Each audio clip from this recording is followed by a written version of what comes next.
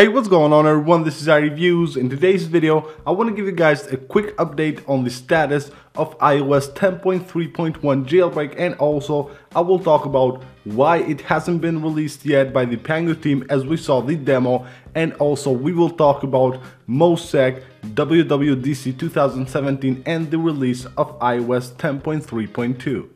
So a few days ago we saw the iOS 10.3.1 jailbreak being demoed by the Pangu team, and it was on an iPhone 7, so of course everyone was excited about it, and we had rumors that it will be released within a week. So at the time I believe that if that rumor comes out to be true, then Apple has patched the exploit that they used on iOS 10.3.1 jailbreak on iOS 10.3.2 beta, and they will release this jailbreak before Apple releases the new iOS 10.3.2, but that didn't happen and they're still waiting for Apple to release the new software. So Apple is holding back and haven't released yet the iOS 10.3.2, which right now is on beta 5, and they haven't released a new beta for more than 2 weeks now, and we can expect iOS 10.3.2 to be released this Monday, so May 15th we can expect the public release of the iOS 10.3.2. so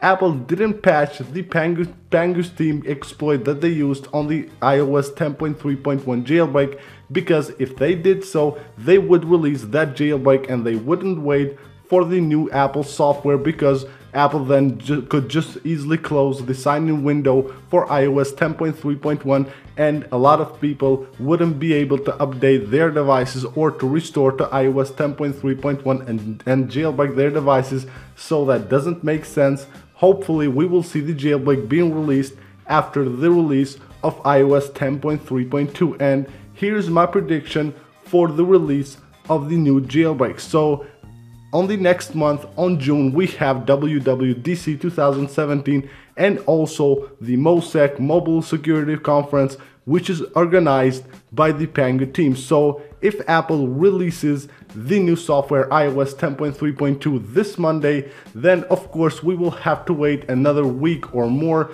for a potential release of a new jailbreak. So that might be during the last week of May, but what I predict, what I'm expecting to happen is that the Pangu team will release this jailbreak after the release of the first beta of iOS 11. Hopefully Apple will patch those exploits on iOS 11 and we can see that jailbreak being released to the public, just like we saw last year with the iOS 10.9.3.3 jailbreak that was released during June after Apple patched the exploits that the Pangu team used on iOS 10 beta 2 of iOS 10. And of course then that is MoSec, the Mobile Security Conference organized by the Pangu team. This will be during the last week, I believe the last week of June, and I expect them to talk here about the jailbreak that they will release for iOS 10.3.2. So my prediction is after WWDC 2017 we will see the jailbreak